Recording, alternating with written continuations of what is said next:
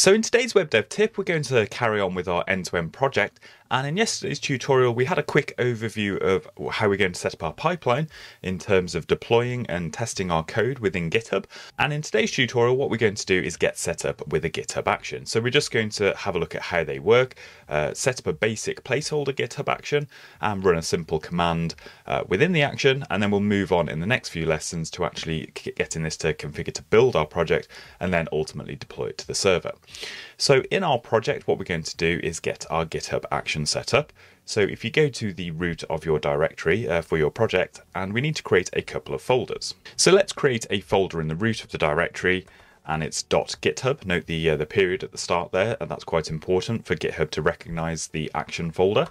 And inside that GitHub folder, we create a subfolder in there just called workflows. And in here is where you put all of your actions, because you can have multiple actions per project, but we're just going to create one that just builds and deploys our code. So inside this workflows folder, let's create a new file, and I'm going to call this one just _build. And this has to be a YAML file.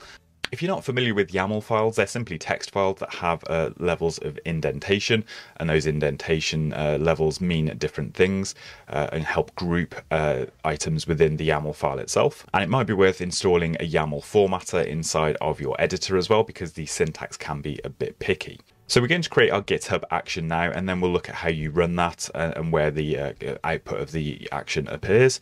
So we're going to start off by giving the action a name, and I'm just going to call it build and deploy.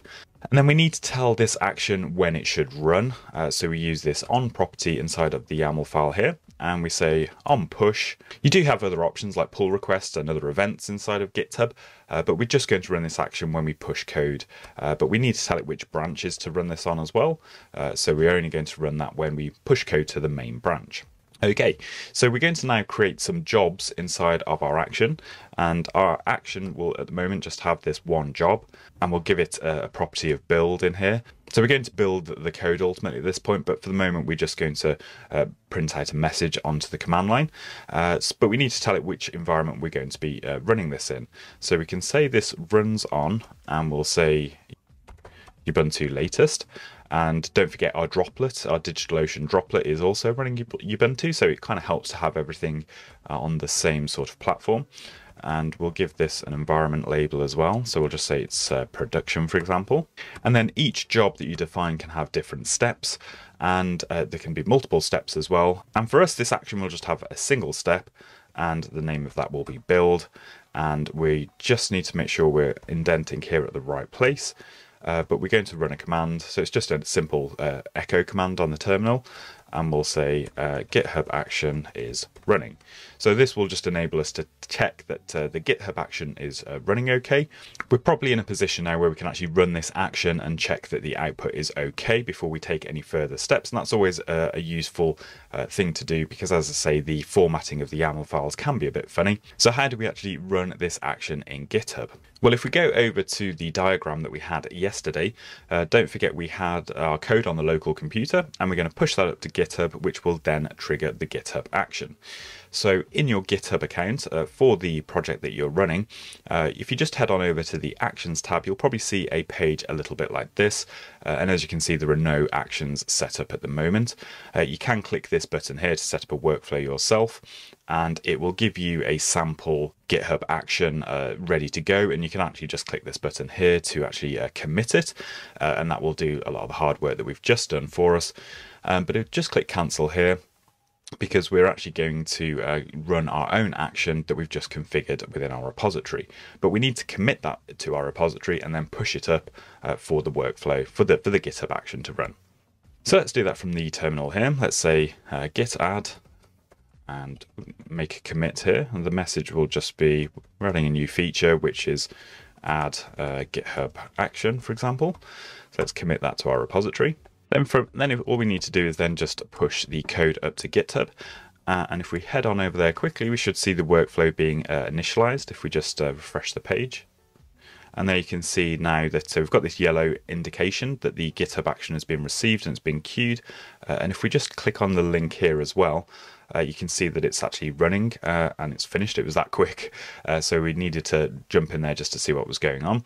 But you can see that's successful. We've got a successful build here, and if you click on that, you can see some logs on what happened with that GitHub action. So if you have a look inside there, you can see it set up the particular job for us that was running. It should give us some indication. Yep, so it's set up Ubuntu there for us. And in the build step that we set up, you can see there's the output that we echoed out from our step, just to give us some indication that that's running. So that's what a successful build looks like. You can see here, you've got a summary and you've got the green tick to let you know that it was okay. If I just go back to the code and make a change, so as I mentioned, YAML can be a bit funny. So if you get an indent in the wrong place, for example, and I just make another commit here, just saying, not sure what this would come under, but feature, and we'll just say example broken build.